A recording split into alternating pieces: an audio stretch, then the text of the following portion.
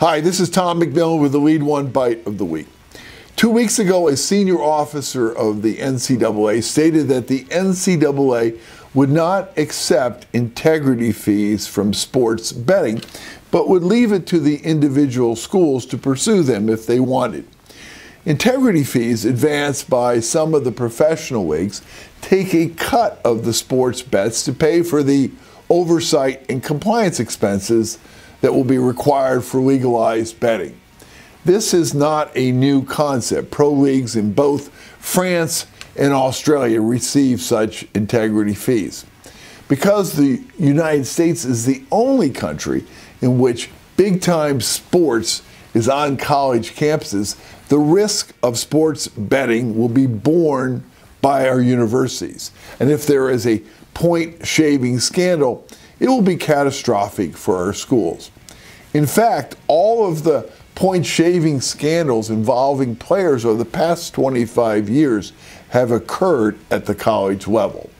Now, it's also worth noting that more than 20 states in the United States earmark gambling revenues for institutions of higher education, including my own state of Maryland.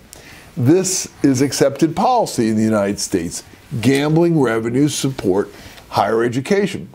Now, while I can fully appreciate the NCAA not wanting to deal with integrity fees, I would hope that they would strongly urge every state to earmark some of its sports revenue, the taxes they receive, for their higher education institutions. And these funds should be dedicated solely to the compliance expenses that our schools will incur.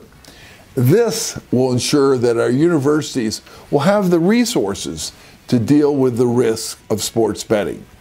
Obviously, a national policy would make more sense, but in the meantime, the risk of leaving integrity fee decisions to each school is that the powerful gaming interests who have operated in many of these states for years will reap the benefits of gambling revenues while leaving the schools with all the risks, such as a point-shaving scandal.